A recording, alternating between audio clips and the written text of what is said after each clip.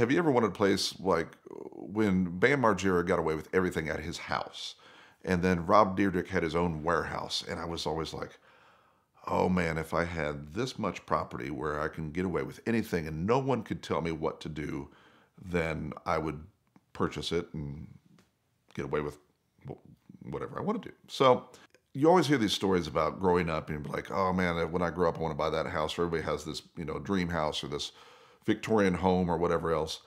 I live on the street that I grew up on, and I drove past the house that I live in my whole life, and they had built a building behind their home in '96 with no permission and no permits, and got an 88-page variance for it because it's actually legal in Marion County in Indianapolis where I live. But they ended up getting it approved, and I was like, man, I could put so many cars in that backyard and or in that building, and it was always kind of my dream home. And no one ever fulfills, I'm going to buy my dream home, but I did. So when it came up for sale, I bought it, and I was like, oh, this place is great. And we just continually updated and improved the property. But when we got there, my wife Haley looked at me, and it's an orange brick home, and she goes, you expect me to live in an orange house? And I'm like, yeah, but look at the building.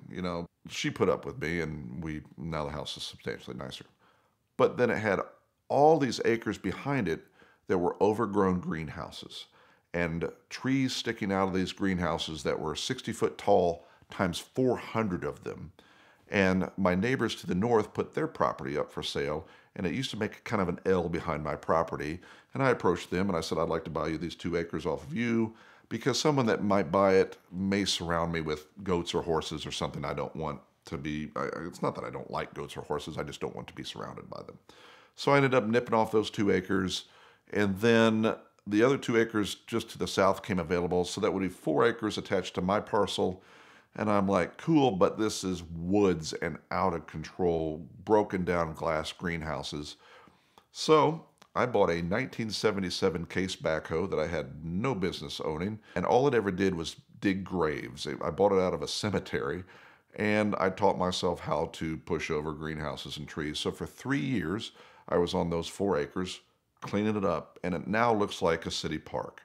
And it is just gorgeous, and it's grass, and it's property, and it's everything I ever wanted. And we fenced it, and no one can tell me what I can and cannot do on it, and we can just have fun. So being a gearhead and everything, I was like, what can we put out here? And we ended up putting a walking path.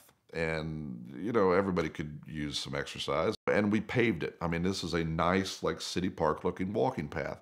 And it ended up having like 12 turns and kind of zigzagged around the back property. And it was 6.5 feet wide, just kind of nice. But everybody knows I hold the big Holden cookout at my house every year.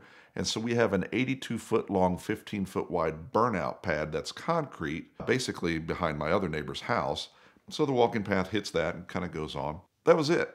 The end. But my friend Adam Valentine found a mini Ram go-kart. So it was like a Dodge Ram with a body on it. Kind of looked like a Shriner cart. And the price was right. And I was like, hey man, go buy it. And he always tells me that I send him to the scariest places on earth to buy things. But you never really know what you're going to get. And this guy may have been, I don't know, secret militia or something. I have no idea. But Adam was quite frightened when he got back with it. But now I got this little Dodge Ram. And I'm 6'4". I look like a Shriner driving around in it. But now I'm booking around my go-kart path. That's a walking path, and now it's a go-kart path, so we're going to call it a go-kart track. But we have a permit for it, so we can do anything we want to with it. We were like, man, wouldn't it be cool if we had a go-kart race in your backyard, Travis? And I'm like, man, that's a terrible idea. Let's do it, right? We put out on the internet, let's come up with a go-kart race. But the carts can only be 6.5 horse, and they all have to have a body on them. They can't be like, a tube frame, whatever else. So we took what lawnmower racing was back in the day, and we brought it into the current situation we're in now.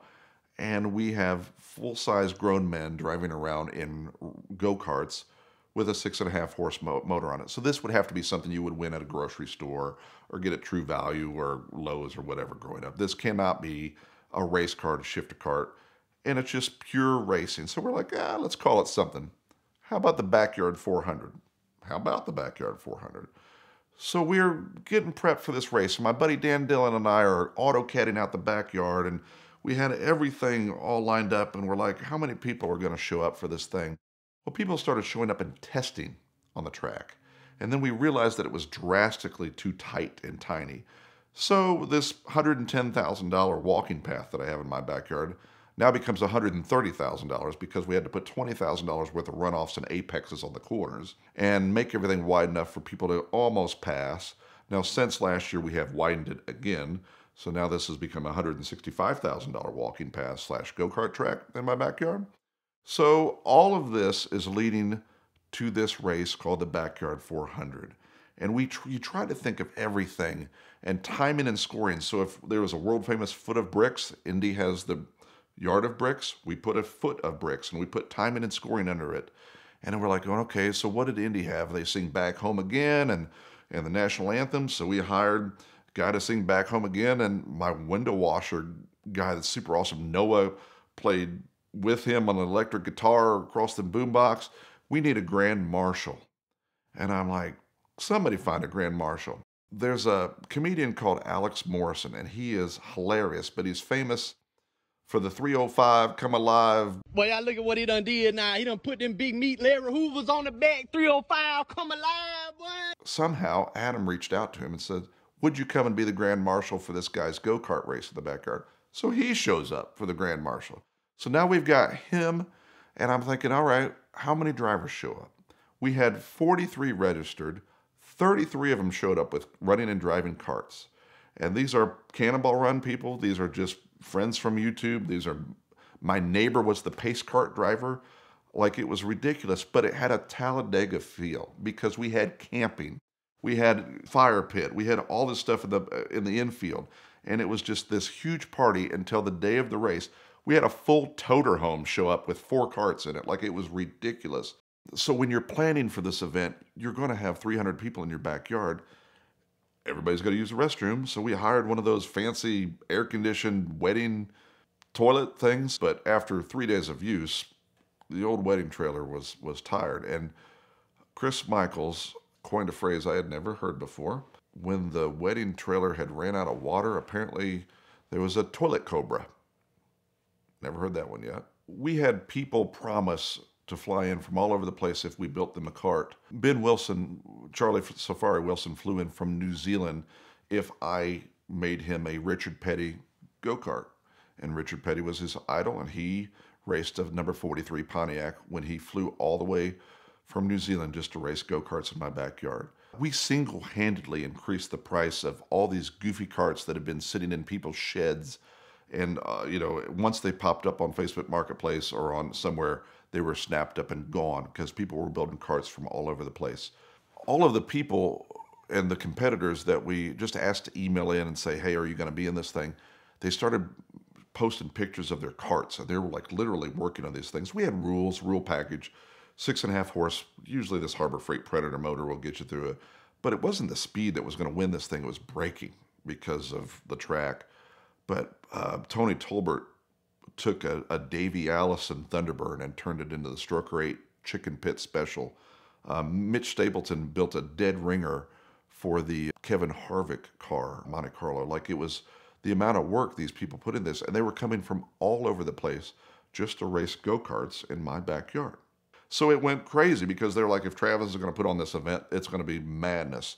And it was. But then we had like driver introductions. So I hired a mariachi band to play behind me while we had driver introductions. So it was just overwhelming.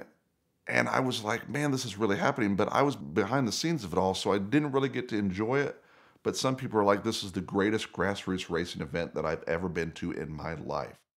So what is the grand prize if you win the Backyard 400?